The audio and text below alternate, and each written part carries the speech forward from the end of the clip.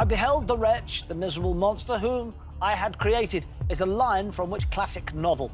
A. Dracula, B. Frankenstein, C. Dr. Jekyll and Mr. Hyde. You've put... Yeah, Frankenstein's got to be. Yeah, Mary Shelley. Yeah, correct answer is...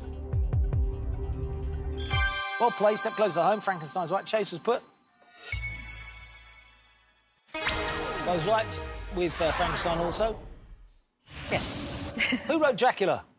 Dracula's written by Bram Stoker, who was Irish and actually worked in the theatre for Henry Irving. He was his personal assistant. Really? Yeah. Wow.